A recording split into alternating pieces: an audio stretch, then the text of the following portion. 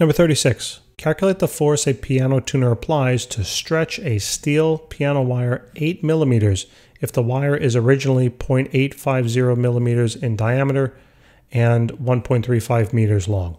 All right, so first thing is, if we think about the nature of this question, right, we're talking about stretching and forces and original lengths. So we're talking essentially about Young's modulus formula over here on the right-hand side.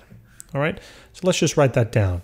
So I'll write it over here. So the force, either in compression or in tension, will equal Young's modulus constant multiplied by the change in length of the object divided by the initial length of that particular object multiplied by the cross-sectional area of that object. So what are we looking for? We're looking for force. Great.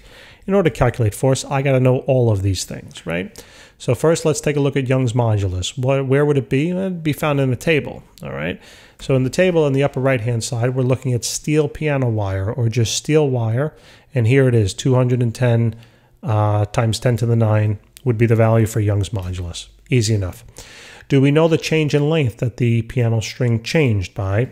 Well, it says, let's see, it says to stretch the piano wire 8 millimeters. So we do know the value, but I don't like millimeters. I don't have anything personally against it, but I know that I have to have everything in meters in my formula. So just simply take, in terms of my delta L value, it will be 8.00 millimeters, but that's also the same thing as saying 0.008 meters. Okay, just move the decimal 3 places to the left or divide the value by 1,000, same thing.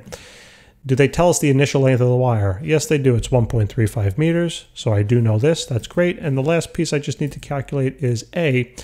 And what do they tell me? Well, it's a piano wire and it has a diameter of 0.850 millimeters. So let's draw the figure. So it's a circle. The diameter, they told us, is going to be 0.850 millimeters, right? And if that's the diameter, don't we know what the radius would be? Remember, radius is just half of the diameter. So what's half of 8.50? 4.25, right? Millimeters. Okay, now, again, nothing personal about millimeter, but I don't like you very much. I'd rather have it in meter. So what I need to do is now convert this value into meters. All right, so just simply move the decimal again 3 places to the left. 1, 2, 3, and fill those 2 areas with zeros, and that's the value. Put the decimal right there, okay? So we get 0.000425 meters, right? So this is the value in meters for the radius, okay? I need to know that because I realize that this figure is circular and the area of a circle is pi r squared. So I need that radius. That's why I did that. So plug in now the radius here, 0.0000425. What's going on with the pen? 425, and square that. And now I get the cross-sectional area being equal to pi times 0.000425 squared.